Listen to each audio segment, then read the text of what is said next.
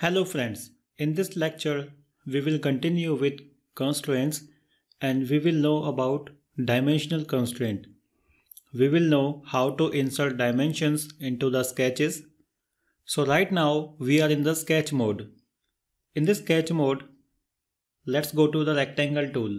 I go to this rectangle. So before going to this tool, we can see this window of sketch tool. In this sketch tool window, so let me place it. Pick this window, hold down the left click and drag it. I place it here. So in this window, we can find two options. One is geometric constraint and the second is dimensional constraint. Similarly, we can find these types of options in the bottom. We have geometric constraint and we have dimensional constraint. So when these options are not checked, right now we can see these options are not checked. So when I select them, they will turn into orange color. Similarly, this dimensional. So right now we can see these two are turned on. So now I go to this rectangle tool and draw a rectangle like this. So I pick the first point and then pick the second point. So in this rectangle, we can see automatic constraints are applied. These constraints are applied because this option is checked. And similarly, software has inserted some random dimensions because this option is also checked. So if I pick this point, hold down the left click of the mouse, take the mouse to this point and then hold down the left click and try to drag the mouse. We can see the rectangle is horizontal and vertical. So now undo this option and then I make a uncheck on this option of geometric constraint and then make a uncheck on this dimensional constraint. And then I go to rectangle once again, pick this first point and pick the second point. And this time we can see automatic constraints has not been applied. There is no symbol of vertical and horizontal. So if I pick this point, hold down the left click and try to drag it, you can see we can rotate this. So this is automatic constraining. So we can also pick this point and try to drag it. So now I undo this option and now we will know how to insert dimensions into the sketches. So I have this rectangle and I want to insert dimensions into this. So as we know, rectangle is defined by this horizontal and vertical dimensions, width and height. So to insert the dimensions, we can go to this option of constraint. Click on this option of constraint. And now we have to select an element of which we want to do the dimension. So I pick this line, click this line, and now we can see the dimension. So now we have to place it. When I drag the mouse up and down, we can see the arrow of dimensioning is changing. When I drag the mouse in left and right, we can see the location of value is changing. So in this way, by dragging the mouse, we can place this dimension. I place it. So this dimension 15.631 is the random dimension that is applied by the software. These types of dimensions are called weak dimensions. Once again, I go to this constraint option and now we can also insert this vertical. So pick this line and place the dimension. And again, it is a weak dimension because it is applied by the software. So if we want to change this dimension, we just have to make a double click on this. So make a double click. Another window will open. In this window, we have option of inserting the value. So suppose I insert this value 10 and then we have option of making it as a reference dimension. So when we select this as a reference, all the dimensions will be measured with respect to this. So the reference option is very helpful for the manufacturing purpose. So right now I am not making a check on this. And then we have option of more. So if I click on this more, it will show some more options like supporting element. Okay, so I'm clicking on this less and then click OK. And now in this way we can see we have inserted the dimension. And now this dimension has been turned into dark green. We can see. So this dark green means this is a strong dimension. So now I make a double click on this horizontal dimension. I insert this value 15 and then click OK. And then click somewhere outside. Once again we can see this is a strong dimension. So in this way we can insert the dimensions.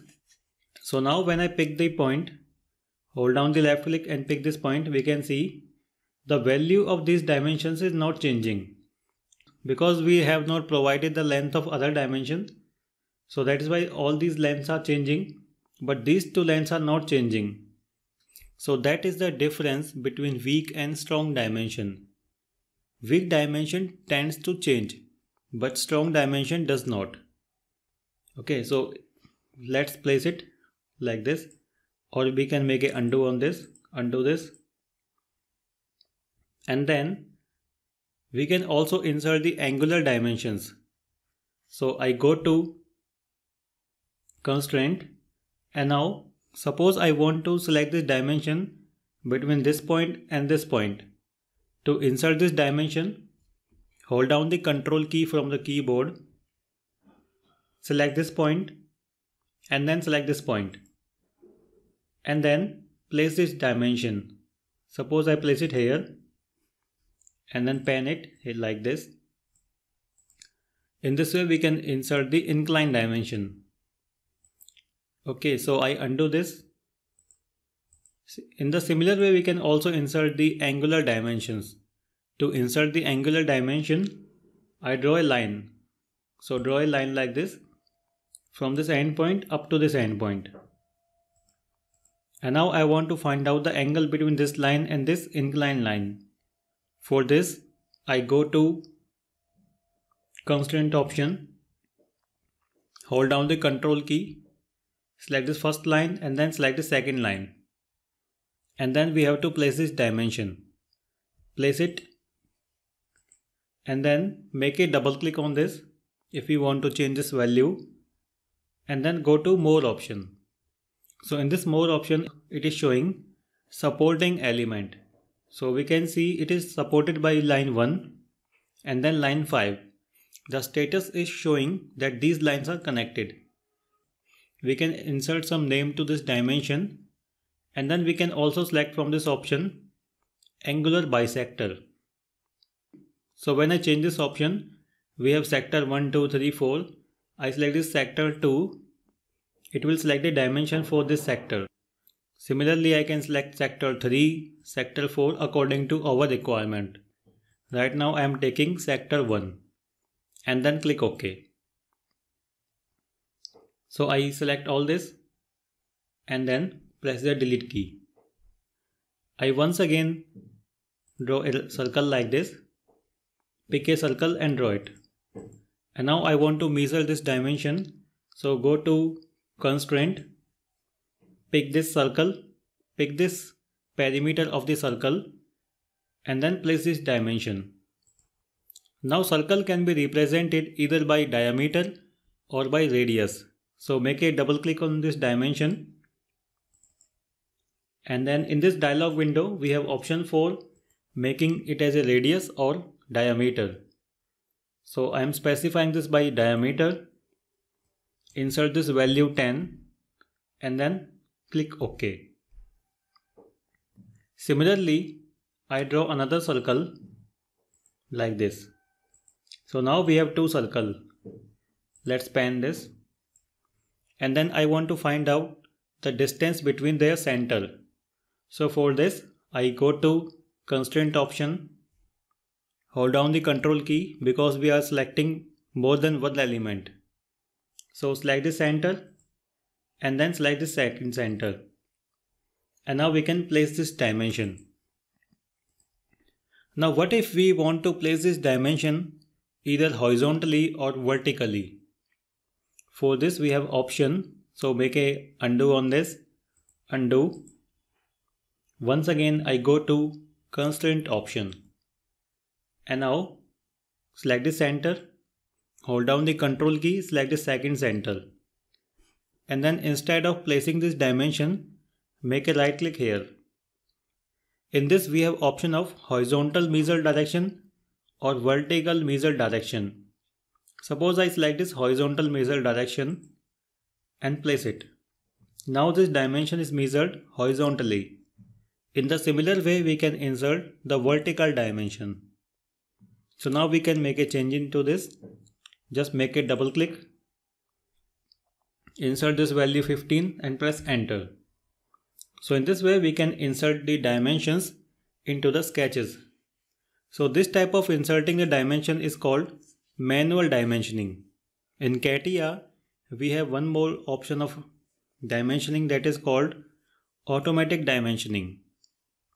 So in the bottom side we have discussed about these two options, that is geometric constraint and then that is dimensional constraint.